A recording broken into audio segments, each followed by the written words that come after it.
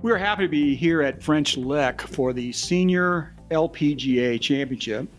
We're talking with defending champion Laura Davies. Laura, welcome to Back Nine Report TV. Thanks very much. Yeah, it's good to be back. Nice and chilly again like it was last year, but hopefully that'll work out again. Yeah, the second day last year got to be kind of a trudge, didn't it? It was cold and windy and overcast. It was a tough day. Oh, yeah, but that's what makes golf a great game. You can come to a golf course one day and it's perfect weather and it seems easy, and then you get a day like that and it's hard work. It's almost like a real job. Yes, that's for sure. And it's a little cool today, so hard to practice here on Sunday, but you'll get out and hit a few balls after a while, be ready to go tomorrow. Oh, yeah. I mean, we've been here since Thursday, so we've had a couple of rounds on the course, and I have to say it's in excellent shape. Even though all the rain they've had the last few weeks, the course has taken it really well. Laura, you have had a storied career. Let me just run some numbers by you here. 87 professional wins, including 4 major championships. You turned pro in 1985, so 35-year career. If you could have drawn this up when you started, could it have been any better? No, to be quite honest with you. I mean, I was just hoping to make the first cut in my first tournament so I could afford to play the next week. Turned pro with £1,000 that my mother and stepfather lent me, and yeah, got off to a decent start. Got a good sponsor. IBM came in after I had the good start, and it's been fun ever since. I mean, I've had my struggles. Obviously, every career, especially a long career, you have your ups and downs. Obviously, towards the end of your career, there's more downs than ups. But I'm still in there slugging away with the youngsters on the LPGA and trying to get another win. It's a long shot, but you never know. If you stick in there, you never know. You've won all over the world: Europe, Asia, Japan, Australia. Being a world traveling golfer like that, I mean, that has to be pretty interesting to see all the different cultures and winning in all the different areas. Yeah. I mean, there's no question. Doing what I do, you get to see virtually every part. I've been to Africa, I suppose. Morocco is considered that, but never been to Kenya or anywhere like that. Countries I would like to go and see. If there's tournaments in them, I'll be there. But other than that, yeah, I've seen pretty much every golfing venue in the world at some point during my career, and you get to meet loads of different people. And yeah, I'm not complaining. It's been great. Being all the places you've been, is there one favorite that you just you can't wait to get back to? Yeah, my favourite trip of the year is Australia. We go down there. I've been going down there since 1991 or 1990 or 91. So I've been going down there a long time, and we always have 4 or 5 tournaments at the start of the year. Starts our year off. And hopefully I'll be there in January next year when the season starts again, because I love the food, love the people, love the golf courses. It's just a great place to be. You have 45 Ladies European Tour wins. You won the Order of Merit 7 times. Played in 11 Solheim Cups, something like that. 12, I'm sorry. I forgot one. Tremendous record in Solheim Cup. You were a great competitor in that. And this last Solheim that was in Glen Eagles, you were an assistant captain. And you kind of had said before that you were never really interested in doing that. But how did that experience turn out being an assistant captain at Glen Eagles? Well, I said I never want to be the captain. And there's a massive difference, believe you me, between being a captain and a vice captain. Katrina Matthew, she came to me at the Ryder Cup last year, actually, and said, I'm putting together my team and I'd be really interested to see if you want to become one of my vice captains. And I said yes on the spot. People say I've never wanted to do that, but I've never been asked to be a vice captain before, because I played in the first 12, and then the next 3 that I wasn't involved in, I think it was Annika was a captain, Lotta was a captain, and they didn't ask me to be a vice captain. So if you're not asked, you can't do it.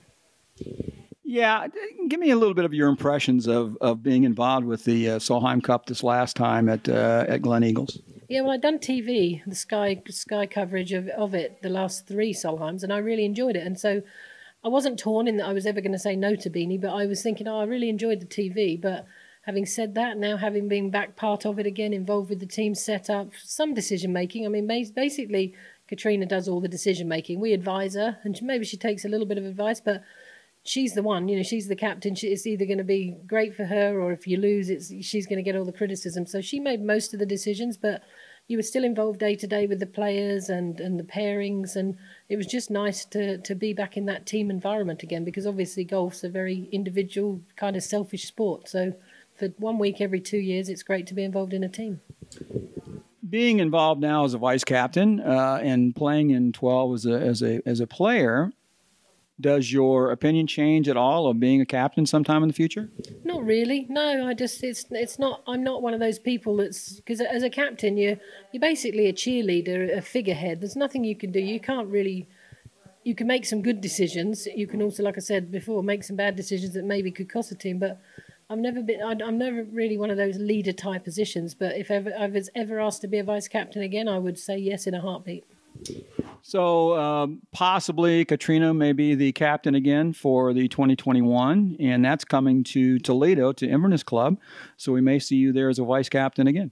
Well, I've no idea. I mean, I don't know. I would hope that Katrina would be offered the position. I don't know if she'd take it or not. I'd hope she would because she did she did a great job and all the players loved her. She was almost faultless the whole week, and that's hard to be when you're dealing with 12 players, 12 caddies, all the helpers. I didn't hear anyone complain, and in a situation like that, very unusual. So I think she deserves a chance to defend over in America, and as you say, in Toledo, where, from what I can understand, the galleries are going to be enormous, which would be quite a hostile environment. It'll be a completely different feel to the whole week for the European team, so you need a good captain. Yeah, exactly. Well, let's delve into that a little bit. On our show the week before, the three of us that do Back Nine Report, we all felt that Europe would win eventually because you had more experience, and maybe being a little bit because it was a home game, being at Glen Eagles. But with the 6 rookies on the American team, the fact that Stacey Lewis had to back out, which was one more veteran, so it left one more rookie in. When you got down to those last 4 or 5 matches on Sunday on the singles, Bronte Law and the young woman at the end, and it's coming down with Suzanne to hold the winning pot, just pretty much fairy tale stuff. Yeah, well, that's why we said all week it's been close. There was never really more than 1.5 points in the whole match, which is unusual. Normally one team breaks away a little bit and the other one comes back, but it was obviously 8-all after the foursomes and the 4 balls were done. And we decided it was going to come down to the last 3 matches because it was such an even contest. And that's why we put Suzanne, Bronte and obviously Nordqvist in the last match. Everyone hoped it would come down to Bronte or Pedersen and we wouldn't have to rely completely on Nordqvist at the end. She got her match taken care of, and I think the strength we put at the end was the final piece in the puzzle, but you couldn't script it. I mean, Suzanne holding the winning putt on the 18th. If she holds it, we win. If she misses it, we tie, and we ultimately lose because they own the trophy. So I don't think you'll ever see a better finish than that in Ryder Cup or Solheim Cup golf. Let's switch subjects just a minute. So you've been very involved with the Ladies European Tour over the years, and it seems to be in a real downswing right at the minute. Just was announced that did not renew the contract for the chief executive, so you're looking for someone new now to fill that position again. Seems kind of like you're back to square one. A lot of events canceled this year, low number of tournaments available for the LET. Do you have any solutions, any ideas? How can we make the Ladies European Tour strong again? Stop sacking the CEO after you win the week after you win the Solheim Cup would be a good starting point. I have no idea why that decision happened. Obviously, the board didn't get on with Mark. I think Mark he inherited the job. He didn't go actively hunting for the job, and he inherited it. He embraced it. He was doing okay because it's a hard sell in Europe all round. I know the European Tour is now a world tour because we go everywhere, but it's a hard sell. And I think he was doing. And they've brought back someone is filling in an interim, Alexander Armas, who had the job a while back. It's like a football manager, a soccer manager. You never really want to go back to a manager that failed. I'm not saying she necessarily failed, but for whatever reason she left the tour. I never think you should go back. You should always be looking forward. And Mark hadn't done anything wrong. So I would, if I had been on the board, not that I am, so I don't really have much say in it because I'm not on the board. But I'm surprised they got rid of him, especially on the back of all the great feelings everyone had for winning the Solheim Cup. And that's our marquee event. Every 4 years we get to showcase women's golf to the world. We did a great job and we sacked our CEO. So I'm at a loss. But like I said, I don't put myself out there on the board, so I can have an opinion, but I don't get a vote. Well, and that's the thing. I mean, the Solheim Cup is such a huge income generation tool for the Ladies European Tour. That they lose money in the alternate years, and when the Solheim Cup comes around, they get an influx of cash, and that gets them through to the next one. And so it appears all the good names, as soon as they start winning in Europe, then they gravitate to the LPGA Tour because the money's so much better there. We understand that. Are there sponsors that want to be involved, but they just don't like the product right now in Europe, or what do you think? I don't know. I mean, we've been struggling for a while. Well, it's the money. It's basically the money. When obviously with Greece and Spain, all the problems in Europe financially, 7 years ago now. But some of those countries have picked up a bit. Spain, to be fair to them, have got 3 tournaments now. But we've had nothing in England. So being English, I'm ashamed of that. That's a terrible thing that we don't have tournaments in England for the women. The Swedish have dropped off the map. They don't have tournaments anymore. So somewhere along the line, and there's all this good feeling for women's sport and women in business around the world. Well, in Europe, there doesn't seem to be so much good feeling for women's sport. So let's hope that Alexandra Armas, she's taken over on a temporary measure. Hopefully she can be the deciding factor. I wish her well, but it's hard because some of these young girls aren't getting a chance to become good players, good enough players to go on the LPGA and earn the big money and play against the best players. And you can't fault Georgia Hall, Charlie Hull, Mel Reid, Bronte Law. They want to play against the very best players, but most of them started out on the European Tour when it was a little bit stronger. Now it's a real struggle for these girls to get on a really good run of golf. Tournament golf too. You can go and practice all you like, but tournament golf is where it is, and that's where you learn. Yeah, those are excellent points. And with the importance of the Solheim Cup, we really need a strong Ladies European Tour bringing young women up to at least, whether it's a developmental tour or whatever, to have those European women to compete in future Solheim Cups. So it's very important. Well, the thing is about this last Solheim Cup, you say that about the European Tour, but every single player that was in the European team this year for the first time was an LPGA player. And that, unfortunately, is going to be a problem for these young girls because it just shows there's not enough tournaments for them to get enough points to get an automatic pick. What's happening is, because you get points in majors, all the LPGA players are picking up points in the majors, play a few tournaments in Europe, and obviously because they're the best players, they're picking up points. And so for the first time ever, it was a complete shutout for just European Tour players, which is why we set up the qualification for it years and years ago, was so that 4 players, or it used to be 5, from the European Tour would automatically get in from our home tour. It didn't happen this time, not one player. The LPGA Tour, Michael Wan, and the PGA Tour, Jay Monahan, have both offered maybe a help or assistance to the LET. Do you ever? And they were politely told thanks, but no thanks a year or so ago.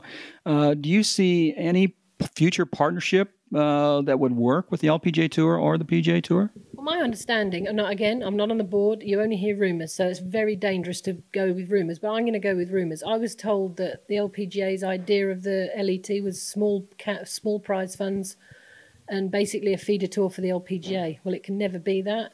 If they come back with an offer of real substantial support to get tournaments going, 400,000-500,000 euro tournaments, the young girls that are coming out can earn some money. If you finish in the top 10, you lose money on a 200,000 euro, if you take a pro caddy with you, that is.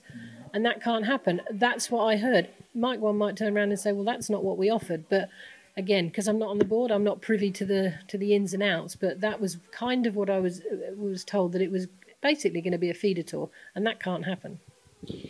Laura, during your career, you have played against some of the game's best women golfers over the years. Who was one of the toughest competitors, or one of the players that you really enjoyed playing against? Well, Kelly Robbins and I used to have some good battles. We both peaked at around about the mid-90s, 93 through 97, and we had a good few battles down the stretch. Annika was just after me. I had a couple of dusts up with Annika, and she came out on top pretty much every time. Same with Kari. I'd say they're tough competitors. But my favourite adversary was always Nancy Lopez, because she was my hero, and I just loved watching her play. She taught me so much. She'd hit it in the trees. I'd be looking for a gap up in the trees. She'd chip it out sideways, wedge it to 10 feet, hold the putt, make her par. 1 out of 20, I'd make a birdie. The other 19, I'd make a bogey or worse, probably. And so she taught me the course management, but to play against her, she's not only one of the best players ever, she's one of the nicest too. So I'd say Nancy, but if you want tough, Webby and Annika would be two of the toughest ones. You've received some fantastic honors over the years. Queen Elizabeth brought you into the Order of the British Empire. So you're a knight. I'm sorry I introduced you. I should have said Dame Laura Davies. I'm sorry about that.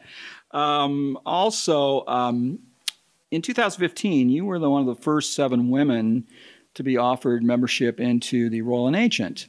Where does that stack up with all the things that have happened to you over the years?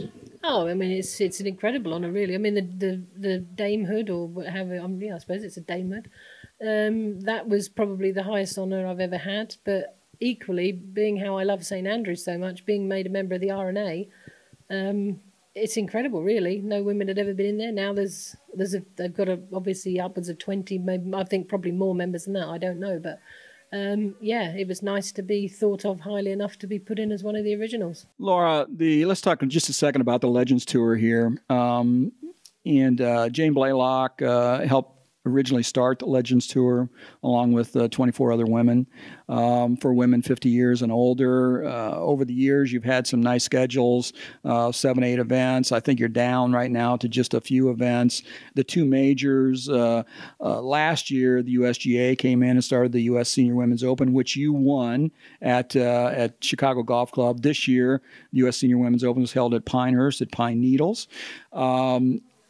Also, last year, you won both the U.S. Senior Women's Open and the Senior LPGA here at French Lick, the 2 majors on the Legends Tour. And so you're defending champion this year. What are you seeing? What do you think the outcome? What do you look for the future for the Legends Tour and for the Senior Women's Tour? Well, again, you've just got to hope that corporate America, because basically it's going to be played in America, the Legends Tour, can see the worth of showing these young girls that you haven't got a 10-year career, you've got a lifetime career if you're really good enough and you really want it, because obviously you have to qualify for the Legends Tour by having a good career on the LPGA Tour ultimately. And it would just be nice if they'd get behind us, because I think if we go to, I mean, this is in the middle of nowhere, so the galleries aren't big at French Lick, not because people don't want to watch us, it's because it's a really hard golf course to walk. But when we get to some of the smaller towns that we play these events, it was Chicago Golf Club and Pine Needles. The galleries were big, so there is a worth in us. People want to come and see.